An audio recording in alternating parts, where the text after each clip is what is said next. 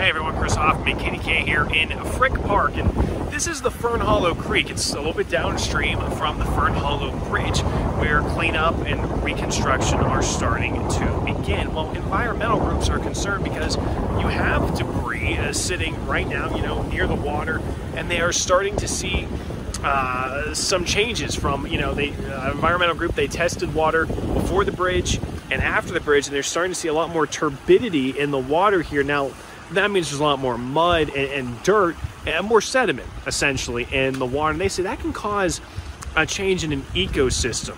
Their concern is, as all this happens with the cleanup and the reconstruction, they want to make sure the ecosystem here is not destroyed, because it can take years to rebound. We're going to have a lot more coming up a little bit later, both on air and online.